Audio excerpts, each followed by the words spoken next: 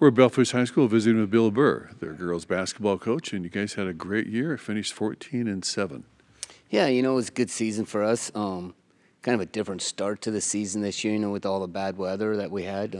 Had a couple games that we had to postpone for them and reschedule, and it kind of threw our schedule off a little bit.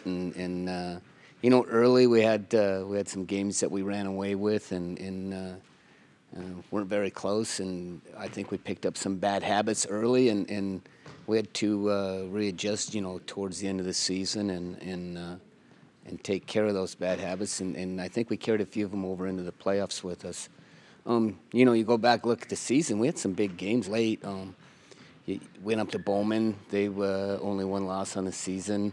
A really good ball club, and we played them really close. We had a chance to win that game, and then I think of our trip when we went back east to the Corn Palace, and we played Flandreau. Had a really good ball game there. I thought we had a chance, in the fourth quarter there. Kind of things slipped away a little bit, but we had a chance to win that one. Then the next day played Florence Henry, who's a really good ball club. Played them close. Lost by 5. Had a chance there at the end.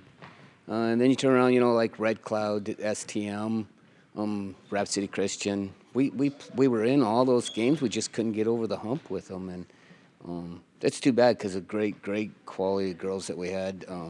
They've been working hard, and I just hate to see it end that way for them. But yeah, a good season when you look back. We had some good wins and a lot of fun, and the girls worked hard. Great kids. Coach, who were your leaders with the team this year? Yeah, you look at just start with our senior group. Chloe Crago, tough kid, and I'm sure she probably leads the state in charges. She took another, I think, 7 or 8 this year. She had 11 2 years ago, and she took 9 last year.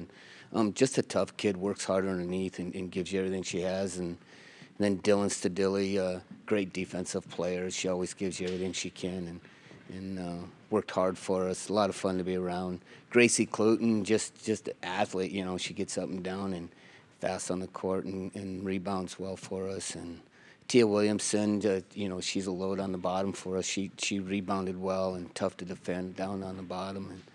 And then we also had Lily McCarty, who came over from Spearfish 2 years ago, and she was a big contributor to us, last couple of years.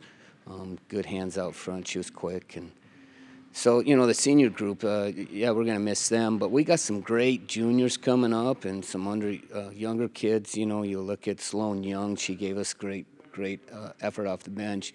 Matea Ward became a starter for us and one of our top leaders for scoring and rebounding. And Matea's a great kid, another great athlete, gets up and down the court and works hard, just gives you everything she has. Reese Larson, she came off the bench for us. She really came on towards the end of the season and gave us a lot of effort, and she's quick, and I really like what we see, with her and them other juniors. And we have Annika Main coming up and Sarah Jewels. They'll help contribute next year for us, so off that junior class. And then you look down even further, we've got some sophomores that are pretty solid. We got some size coming up. Really excited about Lily Norrie, tall, she shoots the ball well. Been working on her speed. She's going to be really good for us. And Peyton Staley and Bailey Moki, some size there. So we're excited about next season. Sure, they hate to see this season end like it did, but we're looking forward to next year now. Coach, what's the key to having a great team every year? And you guys do that here at Belle Fourche.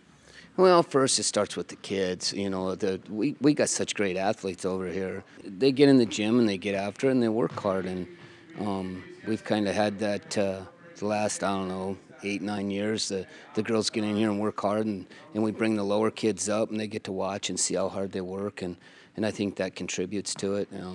Again, a lot of that goes back to just the athletes themselves. The kids over here, they're just great athletes, and we've had a lot of luck with them, and they come in, they work hard, great attitudes, and they've got that winning attitude. They want to get better all the time, and it gets a little bit contagious, and hopefully it stays that way and just keeps, building with it.